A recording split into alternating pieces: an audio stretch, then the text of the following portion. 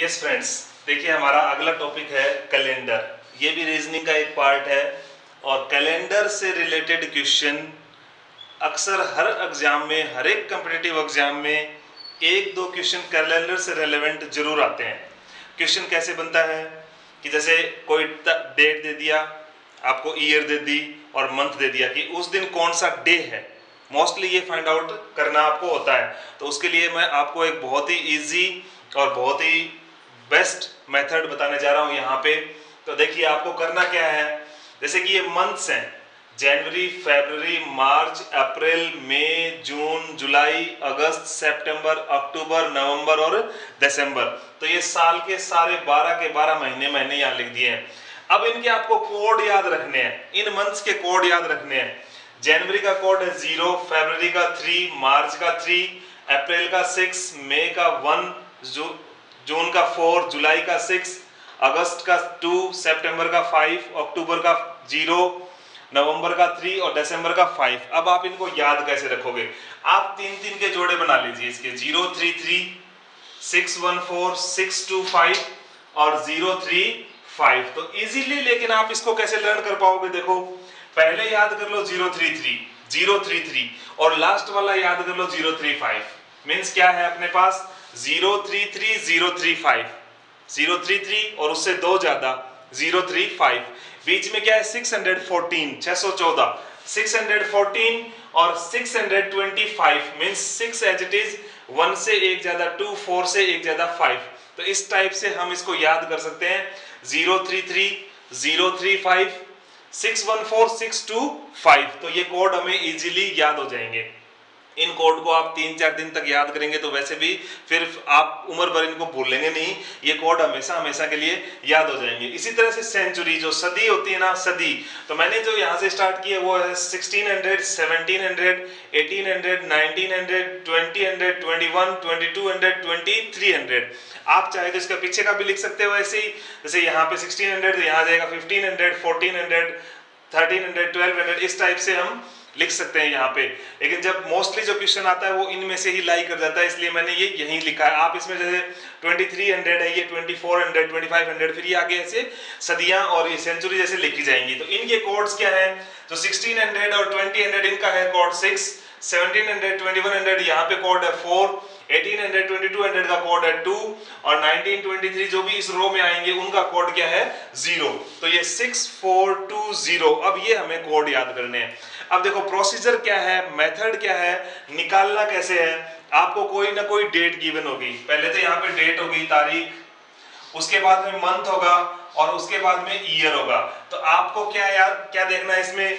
Date as it is, date जैसी है वैसी की वैसी लिख देंगे हम। मीन्स तारीख वैसी की वैसी लिख देंगे सबसे पहले। मैं आपको बाद में एग्जांपल्स के थ्रू और प्रॉपर्ली इसको समझाऊंगा। उसके बाद में क्या लिखा जाएगा? तारीख यों की यों लिख दी, प्लस उसमें क्या ऐड करेंगे हम? Code of month. मीन्स जो भी महीना गिवन होगा ना, जो भी मंथ गिवन होगा उसका कोड ऐड किया जाएगा, प्लस कोड ऑफ सेंचुरी। उसके बाद में जो सदी लिखी हुई होगी, मान लो 16 है, 17 है, 18 है, 19 है, 20 है, 21, 22, 23 एंड सो ऑन। इस टाइप से जो भी कोई सेंचुरी है उस सेंचुरी का कोड लिख देंगे हम यहाँ पे। और लास्ट में लिखेंगे ईयर, मीन्स साल कौन सी है। जैसे 1600 है तो ये 00 आ जाएगा, 1601 है तो 01 आ जाएगा, 1620 है तो 20 आ जाएगा। और लेकिन ईयर को हमें कैसे लिखना है? 4 से डिवाइड करके, और ईयर डिवाइडेड बाय 4, ईयर में 4 का भाग देने के बाद में जो क्वोशेंट बचेगा, मीन्स भागफल बचेगा, वो लिखेंगे हम। भागफल लिखेंगे। ये ध्यान देने लायक बात है कि साल में 4 का भाग देके जो भागफल बचेगा वो यहाँ पे लिखा जाएगा और उन सबको ऐड कर देंगे। तो उनको ऐड करने के बाद में सेकंड स्टेप क्या है? Total sum divided by 7। जो एडिशन यहाँ पे आएगा, जो यहाँ पे टोटल सम आ जाएगा, उसको हम किससे डिवाइड करेंगे? 7 से डिवाइड करेंगे। तो 7 से डिवाइड करने के बाद में नोट करने के लायक बात यह है कि जो रिमाइंडर होगा वो हम चेक करेंगे।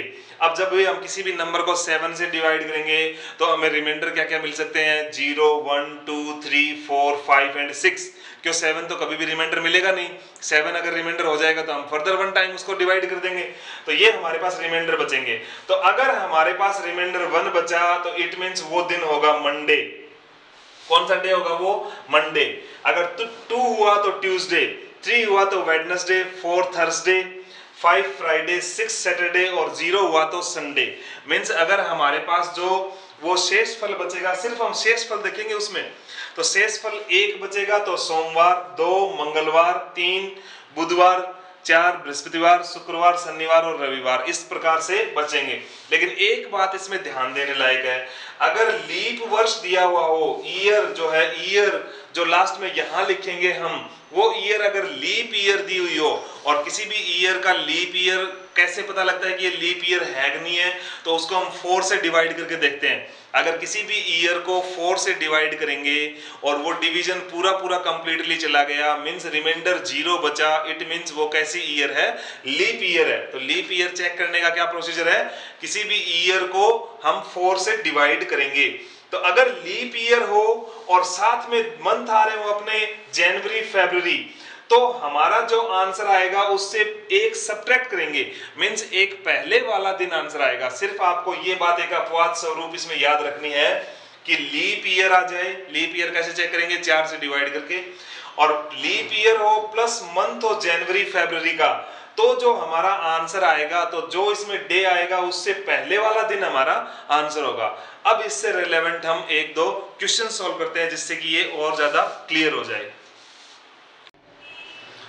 देखिए अब हम एक उदाहरण लेते हैं, कोई भी एग्जांपल ले लेते हैं। मान लीजिए हमें पता करना है 15 अगस्त 1947, 15 अगस्त 1947 को डे कौन सा था, दिन कौन सा था, ये अपने को पता करना है। कौन सा वार था ये अपने को फाइंड आउट करना है इसमें कि कौन सा डे था। तो 15 अगस्त 1945, तो देखिए जो प्रोसीजर लिखवाया था वो प्रोसीजर मैंने क्या बताया था, पहले तारीख एज इट इज आ जाएगी, डेट जो है वो यूं की यूं लिख लेंगे। अब हमें जो कोड लिखना है वो सिर्फ इन 2 बातों का लिखना होता है, एक तो मंथ और एक सेंचुरी, यानी महीने का और सदी का, कौन सा महीना है कौन सी सदी है, उनके हमें क्या करने हैं, कोड लिखने हैं। तो यहाँ पे देखिए मंथ, महीना कौन सा है, अगस्त, तो अगस्त का कोड यहाँ से क्या आ गया 2। फिर देखिए 19, सेंचुरी कौन सी है 19, तो 1900 ये रहा, तो इसका कोड कितना है 0, तो यहाँ पे 0 आ जाएगा। ये 47 ईयर लिख दो आप यहाँ पे, और ईयर के बाद में मैंने बताया था आपको, ईयर लिखने के बाद में ईयर में 4 का डिवाइड भी करेंगे, तो 47 डिवाइडेड बाई 4, जब इसमें 4 का भाग देंगे, 4 से जब इसको डिवाइड करेंगे, 4 1 जा 4, तो 4 1 जा 4, तो यहाँ रिमाइंडर से अपने को कोई लेना देना नहीं है, अपने को चाहिए सिर्फ यहाँ पे क्वोशेंट, जो भी भागफल है वो इसमें ऐड करेंगे। तो इसमें भागफल ऐड करने के बाद में इन सब को ऐड कर लेंगे, तो 5 + 2 7, 14 और 1 15, 5 1, तो 1 + 1 2, 3 4 5 6 7, तो 75।